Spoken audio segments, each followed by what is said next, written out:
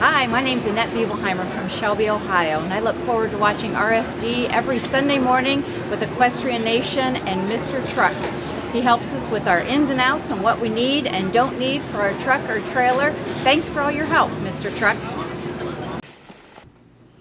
We tested the new DirecLink controller and the ABS system from Tucson Brakes at Transwest Truck Trailer RV on the road simulator. We tested for brake force there and a few other things. And then we went out to the Bandimere Speedway racetrack in Morrison, Colorado. It's a famous racetrack right against the mountains. And there we tested for stopping distance. We had it all wired up to the computers. And the Tucson ABS hydraulic disc brakes stopped 86 feet sooner at 60 miles an hour than did the electric drum brakes. That's a long ways, 86 feet. That can get you in trouble, pushing you through an intersection, pushing you through a railroad track crossing, pushing you into a lot of dangerous areas you don't want to be. And the brakes were so smooth, and they didn't have any lockup. They were fast. There was no skidding of the tires. It was just amazing. And this is where it comes in handy on your interstates or anywhere else where little cars are always trying to get in front of you. We always try to keep a safety distance for stopping our big rigs with horses, and little cars will keep doing that, or big cars, they'll move in front of you, and then of course they want to slow down or hit their brakes. With this system you actually have some control now. You can brake as fast as those little cars do, and it's controllable. With a 4-channel ABS system, you don't have the big rush of power. You have a smooth, constant braking.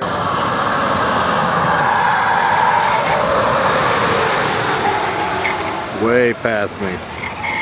Very little braking. Amazing how little.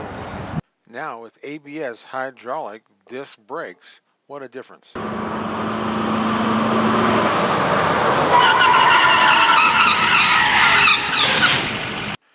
Then we marked the tires with white paint so we could actually watch them rotate and see the pulsations of the ABS and the brake system and how it works. This was much more effective at being able to see it on the film, how it pulsates the brakes, how the wheels rotate, grab and stop, grab and stop. Look at those babies smoking. With the original drum brakes, well, brand new drum brakes, we smoked them braking.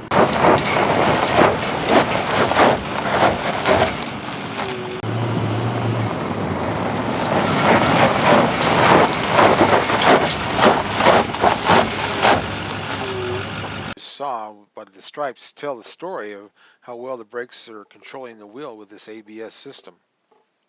It was a lot of fun being at Bandimere testing this truck and trailer out for this new ABS brake system from DirecLink in Tucson. It was incredible how well these systems work, and it was in a nice controlled environment with our test wheel. Here's the patches. Now you see on the left side, that's the trailer patch. The right side is the truck wheel. The trailer is braking so much better than the truck was. So it's braking and releasing, braking and releasing. That's how ABS works. Instead of just skidding and being locked up, you have a release system so that your brakes are controllable that way. So it actually monitors and it doesn't lock you up and skid you. This is a fantastic system, as you can see by these tire patches. The brains behind it all. This is the trailer ABS module, the DirecLink system. This is what pulsates the brake lines and gives it the power. And then the actuator is the part that actually provides your pressure for your brakes. That's what it is with all hydraulic systems. You have an actuator. This one's tied to the ABS, so it can do all the things that your truck and car does now to your trailer.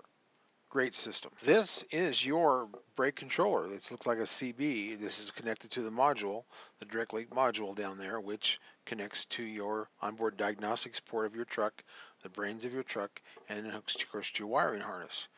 Now this is the CB handle looking thing is very nice to control. You can put it wherever you want to put it. Put it eye level where I like it. You can unhook it and hold it like a CB.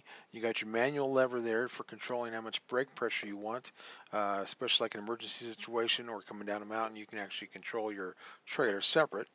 And then you have all your buttons there to adjust it on the go. If you want more gain, less gain. If you want pressure at slow speeds or more pressure at high speeds.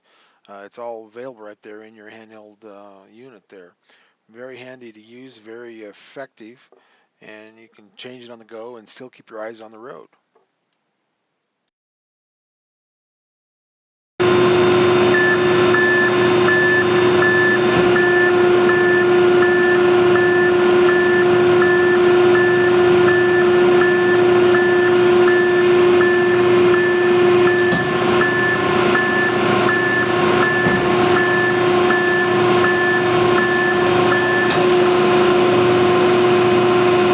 that?